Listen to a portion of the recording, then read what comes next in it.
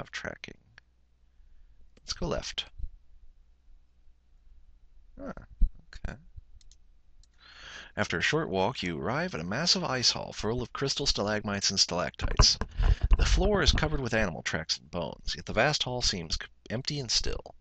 You notice that the northern wall is a completely smooth surface of granite blocks stretching upwards to the icy ceiling, over 100 feet above. You suddenly realize that you're staring at the foundation of stones of Achaia. You have reached the ice fortress.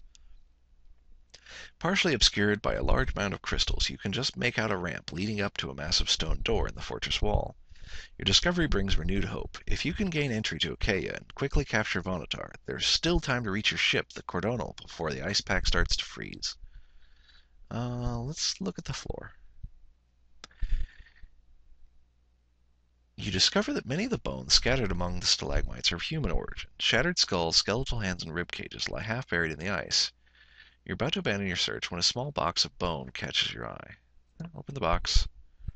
The bone box contains a beautiful diamond. Its many facets gleam and sparkle. Even the dim half-light of the ice hall in Summerland, a jewel of this size could be worth thousands of crowns. If you wish to keep it, mark it as a special item. I don't think the diamond is anything.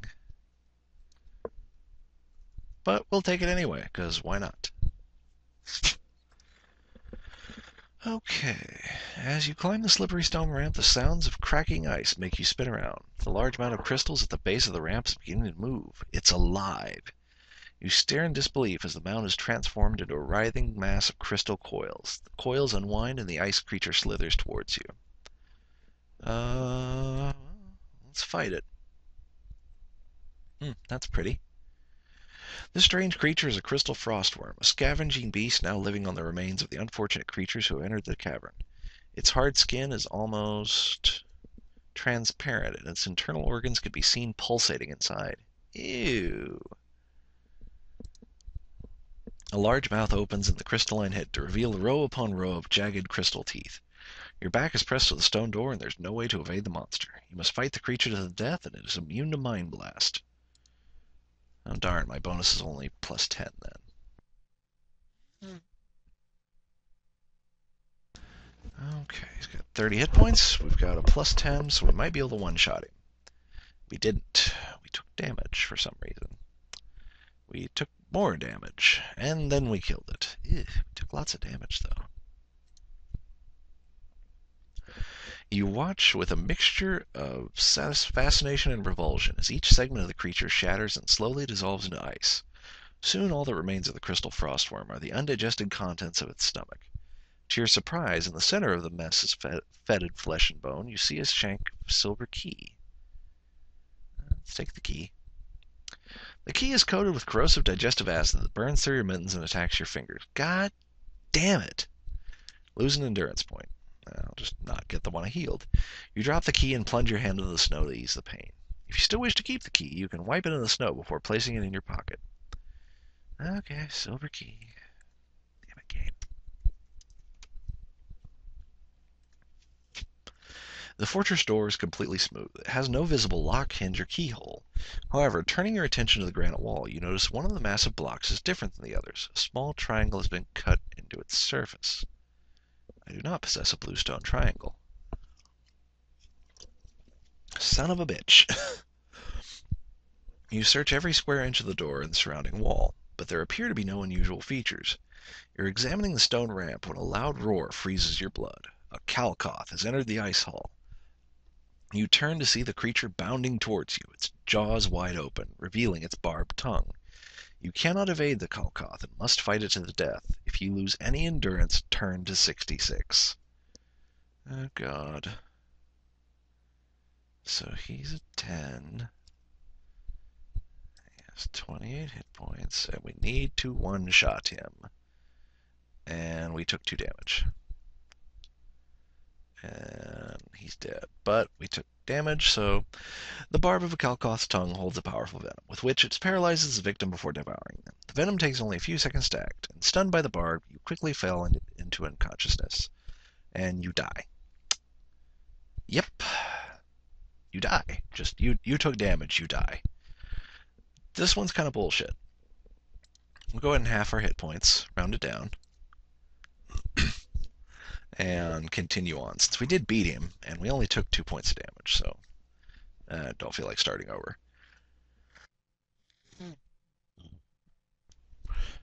Just for humor's sake. There. We one-shotted him. Okay.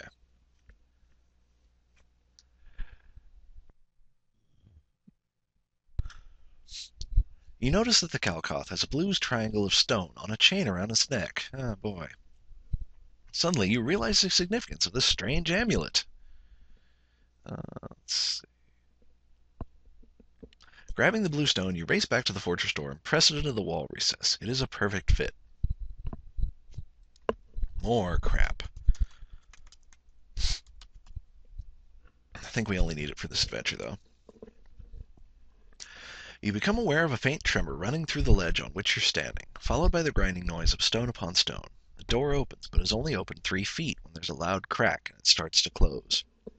Without a second's hesitation, you dive into the fortress and hear the massive door crash shut behind you.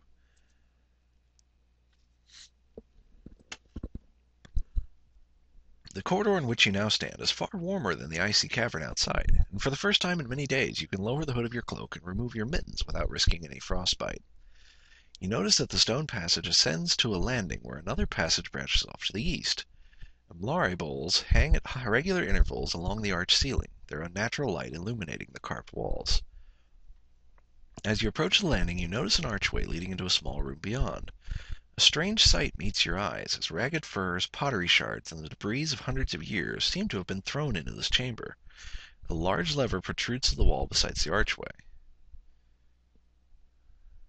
Huh. Look at the crap in the room. Pull the lever. Let's look at the crap in the room. After 10 minutes of searching the room, you discover an old fur backpack and a long coil of rope. You only take the backpack if you don't already have one. The rope counts as 2 backpack items. Sounds like a sensible thing to have with me, though. Satisfied that there's nothing of value in the junk-filled room, you leave and continue your exploration along the east passage. Okay. You soon reach the bottom of a flight of broad steps that ascend northwards to a landing 30 feet above. The center of each step has been worn smooth by the feet of the countless creatures that once inhabited the lower levels of Kalte. As you climb, you wonder how long you will remain undetected. So far, you've neither seen nor heard any other living soul in these deserted passages. You have the element of surprise on your side. You now pray that Vonatar is unprepared for an intruder from the depths of his own fortress. You reach a landing and pass through an empty hall towards a darkened archway beyond.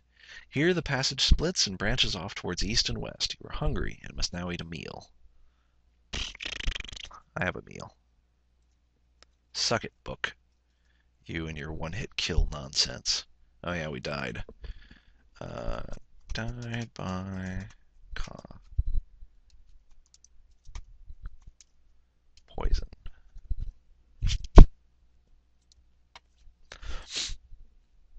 Okay, east, west, east, west, east, west. Let's go west. You've been walking along the passage for less than 5 minutes when it veers sharply northwards. Just ahead to your left, you see a large stone door. The lever's up and the door is closed. Let's open the door. The stone portal creaks open, but grinds to an abrupt halt halfway across. The gap is a little over 2 feet wide, and you are only just able to squeeze through to the chamber beyond. The air in the room is cold and stale. This chamber has obviously lain undisturbed for thousands of years. Stone shelves are stacked high with bottles and flasks, and on a table in the center lies a beautiful pack full of different colored potions. Let's look at the potions. The pack contains 4 ornate glass vials. They hold red, orange, green, and black liquids. You may leave the chamber at any time. What's the red potion? Wiping the grimes from the stopper, you unscrew it and sniff the liquid. I have a healing discipline. It is distilled lomspur, a herb of great healing properties. Speaking of healing, oh god. Let's go ahead and drink that. 18.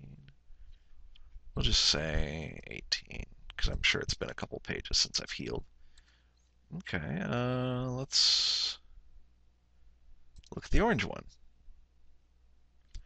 I have to take great care not to break the slender glass neck. I do have 6th sense or weapon skill.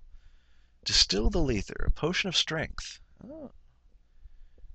There's enough concentrated lether to increase your combat skill by 4 for the duration of one combat.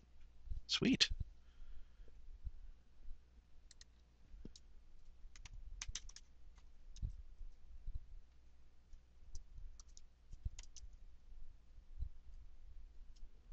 That's kind of handy.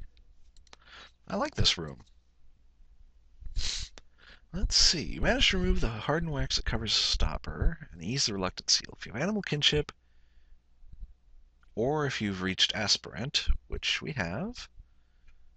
Okay. Recognize the aroma of concentrated gallowbrush, or sleep tooth. This is the thorny briar your Kai masters once used to induce sleep when tending ill or injured horses. Powerful sleeping potion. Okay. This room's awesome. And what's the black potion? Oh god. The stopper is sealed with wax. If you wish to break the seal, you must risk smashing the thin glass of the vial. Break the seal! Oh god. I do have Mind Blast.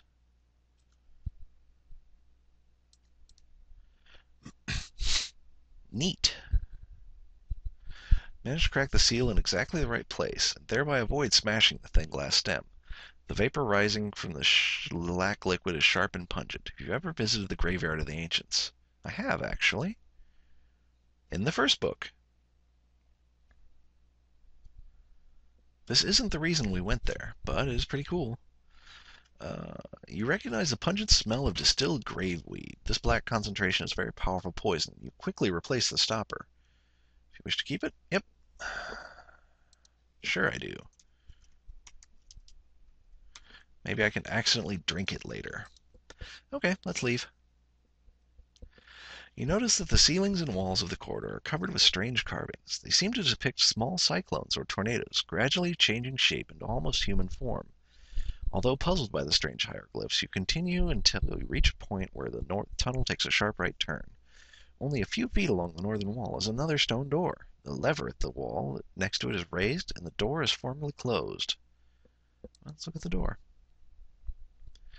You depress the lever and the stone door slides aside to reveal a large chamber. It is cold, stale, and empty except for a granite chest. Let's look at the chest. The faces of grotesque and distorted creatures adorn the surfaces of the chest.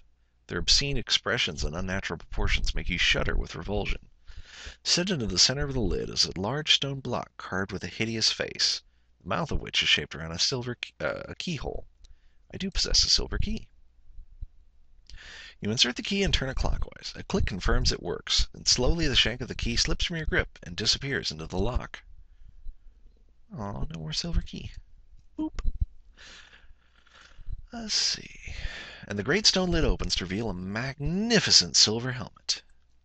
Sixth Sense says the helmet has magical properties that aid you in combat. You detect no evil surrounding this item or the stone chest which it lies.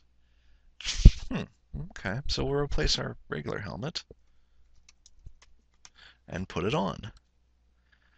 Despite its size, the helmet feels light and comfortable. Mark it on your action chart as a special item. If worn during combat, it will increase your combat skill by 2 points. Oh, so we go along the staircase. Yeah. Okay. So instead of +2 endurance, we get +2 combat skill. So we're back up to, oh god, 14 bonus. That's ridiculous. Is that right? No, I messed that up. I should be 15. That I should be at least at like 23 or so. You climb over 100 stone steps before arriving at a narrow landing. If you have 6 Sense, Tracking, Cunning, add 3 to your random number. 9! We're doing good random numbers at least. To your right, you notice that a stone door is cunningly concealed by an intricate wall carving. Pull the lever. The stone door moves slowly to one side. It reveals a narrow archway full of billowing, swirling mist, hiding whatever lurks behind. I am a guardian, and I do have 6 Sense.